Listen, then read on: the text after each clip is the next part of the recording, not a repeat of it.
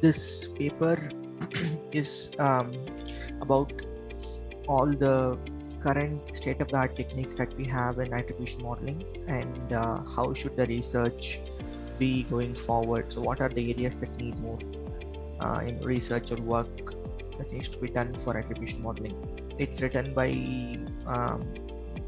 Kannan, Werner, and Peter. So Kannan is one of the very famous authors in attribution modeling, and it was written in 2016. At that point in time, it was state of the art. So now I don't know exactly. Okay, so so you guys understand attribution modeling, right? So there is a lot of different channels using which we do advertising and marketing, right? So whenever a conversion happens, how do we attribute that conversion to the different channels? So which of those channels worked, or how many of those channels worked rather, and what percentage of the conversion should we attribute to those channels? That is the problem at hand here. So there are like different things that come into play here. Carryover effect, spillover effects, these are all important things that needs to be considered while we make this model. Carryover effect, okay, let's say somebody has, so there's a new product that's being launched and they made an advertisement on TV.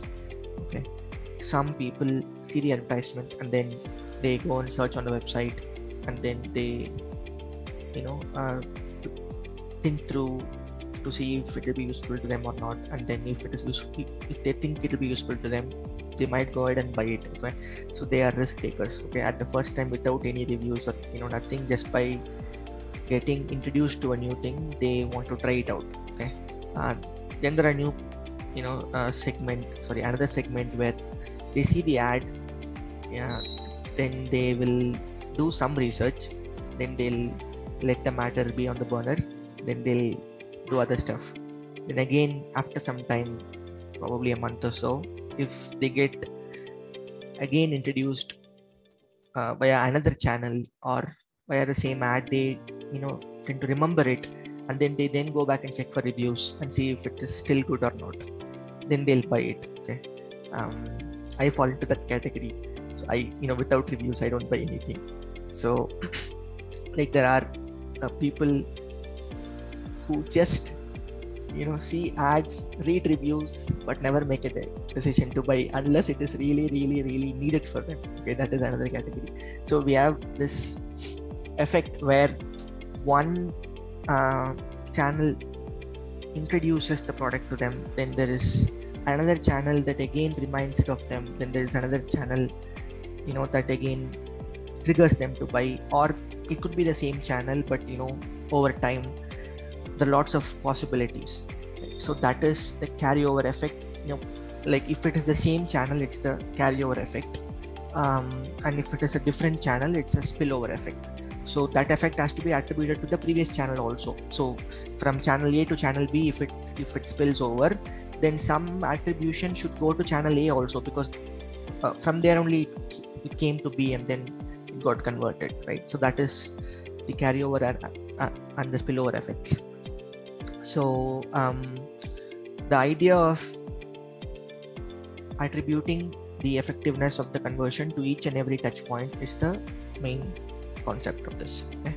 So there are different models. I won't go very deep into the models. I'll just tell you what are the different models and just a basic explanation of what it is. Then we'll go to the next section. Okay, because this is a very big section, and if you go in, it becomes all algorithms and stuff.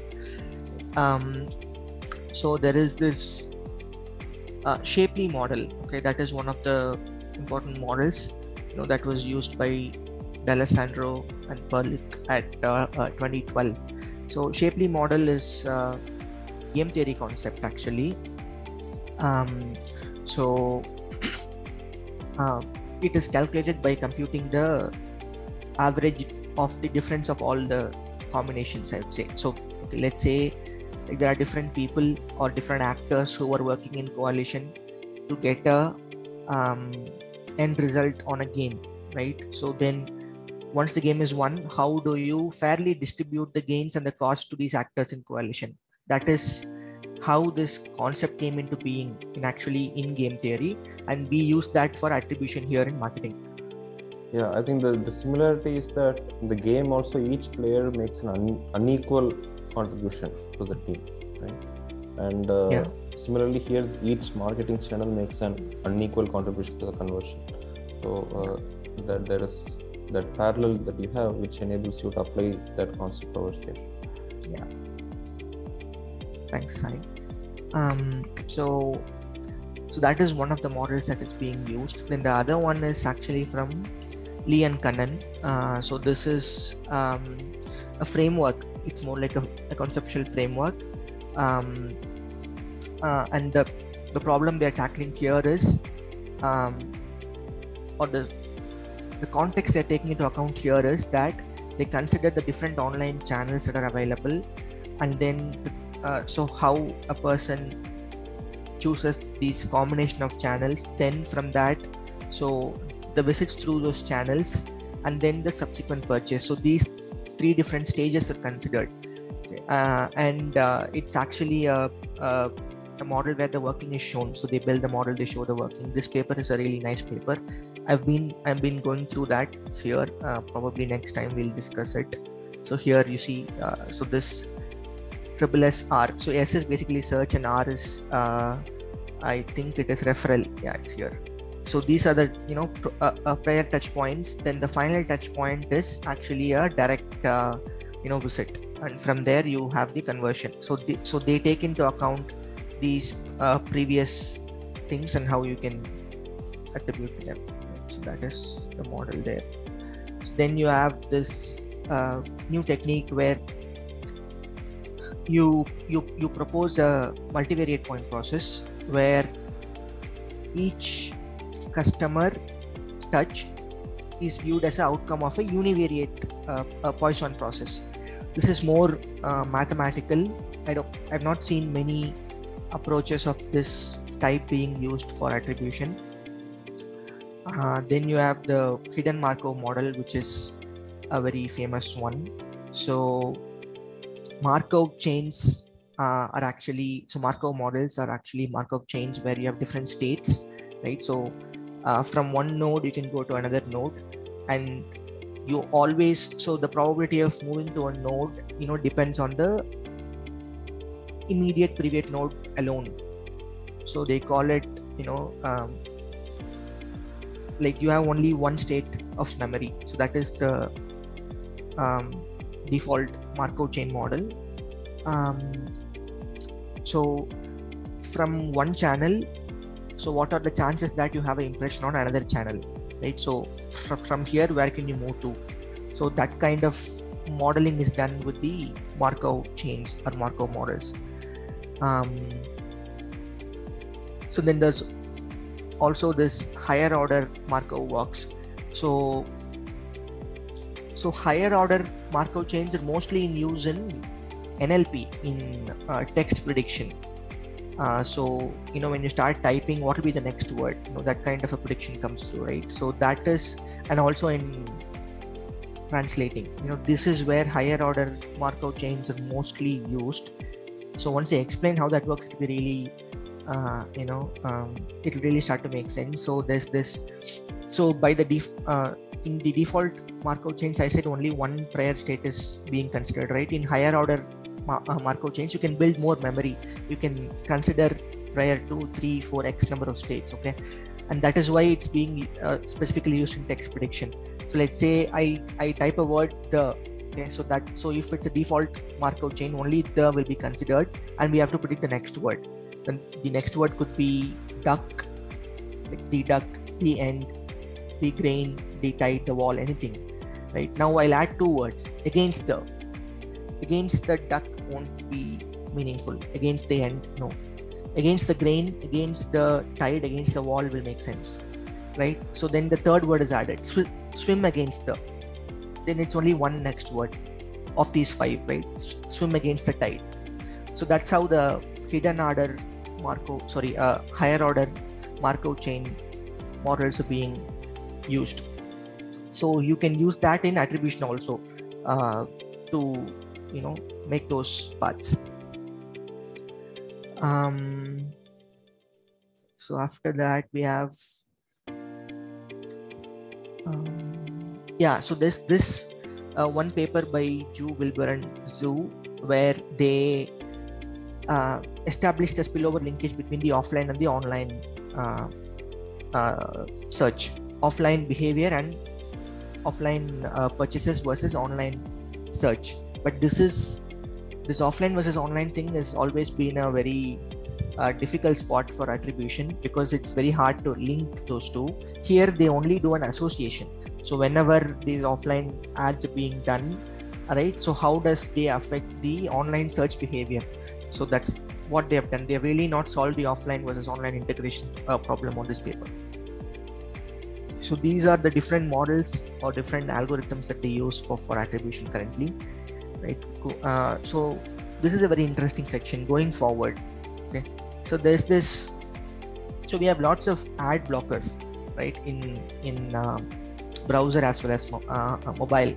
So that really brings the question, so is this ad actually viewed by the participant or the person, or is it being blocked by a blocker, and it shows to us like it's been viewed? So is the data really true?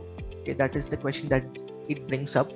And there are cookie deletions, the option to delete the cookies, so that also distorts the data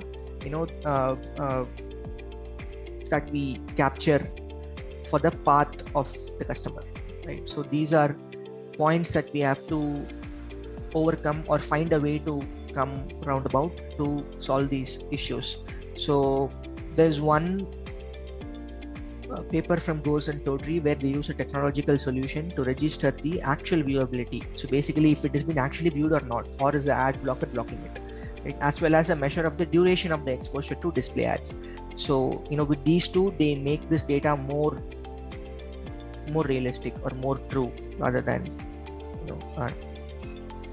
not so right. So that is one part that they say needs more research on, ad blockers and cookie deletion. Then we have this cross device. Yeah, this is also another important aspect. So you have mobiles, laptops, right? So and a lot of other devices, tablets, smartwatches, VR headsets, right? So people generally tend to search in more than one device, and so we as marketers, we need to capture all that information for us to make sense. Okay, so like there are different ways to match these things.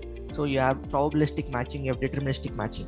Deterministic matching is using the Google ID or Facebook ID on that is logged into these devices, and using that you can track.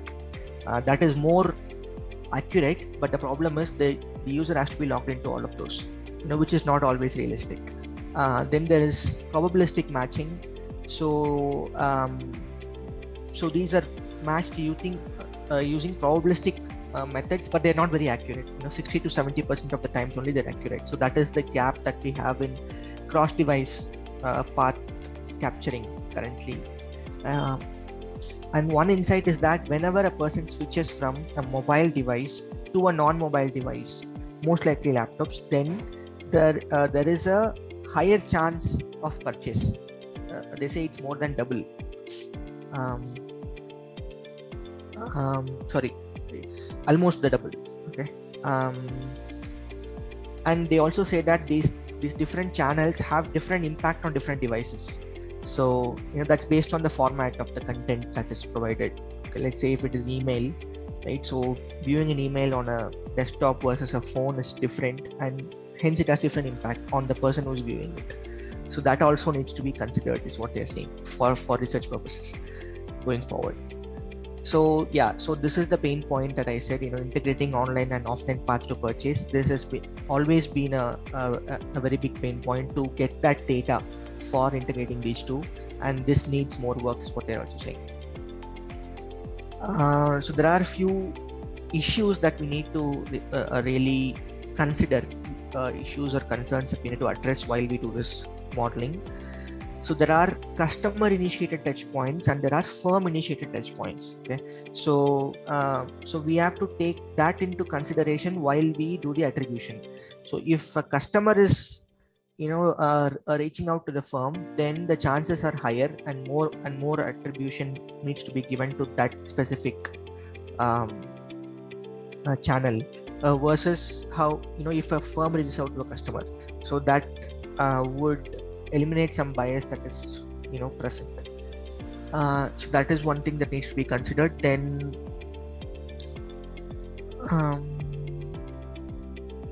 so in big data, so using big data and real-time analytics, they say we can get more out of this attribution modeling.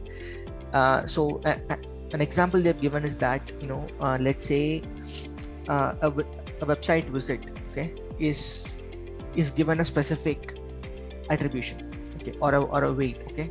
So that weight needs to be broken down into different subparts, or that attribution needs to be broken down into different subparts of the website, in terms of its content, in terms of its design, in terms of the creative display of the ad, so a lot of different factors are there using which you can break that attribution down so that you can get actionable insights. So which part of the website you have to improve or act upon in order to improve the overall attribution that you get for your website, right? So that kind of information, that kind of breakdown or detail needs to be seen by the practitioners. So they say that is something that needs more research on. All right. And the final point is attribution to marketing mix modeling. So the data output of the attribution model has to flow into the marketing mix model.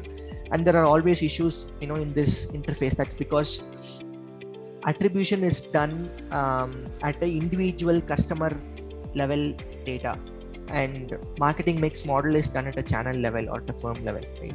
So there's also this is level mismatch. Then you have the time period mismatch. So attribution is really done for a shorter time period versus marketing modeling is done for a longer time period typically, but you can also do attribution for a longer time period, but most of the data tends to be in smaller time frames, right? So that is an interface that needs more work and research is what they're saying. And finally, they have this, broad level overview questions. You take a step back and then you see. So, you have different touch points. You're always talking about conversions, which is like the immediate, like instant gratification of those touch points, right? So what about the long-term view? How does this touch point affect the customer loyalty? How does it affect the brand equity? How does it affect the customer lifetime value? So this is also an experience, and how is it affecting all of those bigger things that you would like to see about the customer? That is a question that they have posed, and that is something that we can that needs to be worked on, is what they're saying. So this is in broad about the current techniques that we use for attribution modeling and where we should be going, a direction for future research for the attribution modeling. So there's a very interesting paper that I'm reading, and probably we'll look at it on the next section. It's about attributing conversions in a multi-channel online marketing environment. It's a empirical model and a field experiment by Lee and Kalam. I think this is the most famous paper, right? That Lee and Kalam. Yeah. When it comes to attribution modeling, almost every other paper that you find on attribution modeling, they would have cited this paper. Yeah, it's really detailed. Like there's lots of algorithms and all. All right.